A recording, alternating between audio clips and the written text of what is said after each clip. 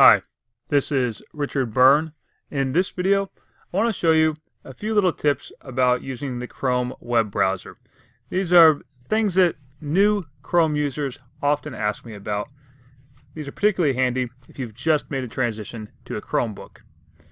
So let's go ahead and get started, and first of all, take a look at how do we get into the Chrome settings. In the upper right corner, you'll see this little three-dot menu, sometimes called the hamburger menu, where you can customize and control Google Chrome. So let's click that and then select Settings.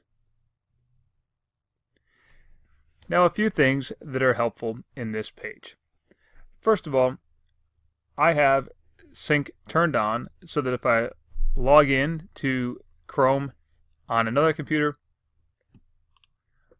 all of my information that I've previously filled out and I want to use on multiple computers and or multiple mobile devices will get synced across all those devices.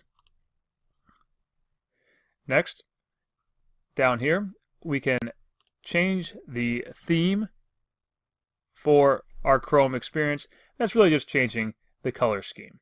And you can pick all kinds of different themes here. I'm kind of boring, so I have the default theme.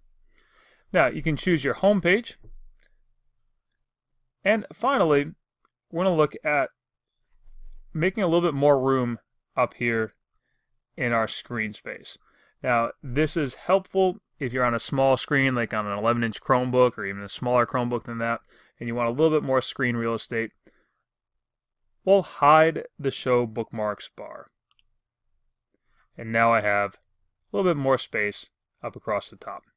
Now, if you're using some browser bookmark tools that you want to have at your disposal all the time, in that case, you want to leave that turned on. So those are a few helpful Chrome settings that new users often ask me about. As always, for more tips and tricks like this, please check out freetechforteachers.com and practicaledtech.com.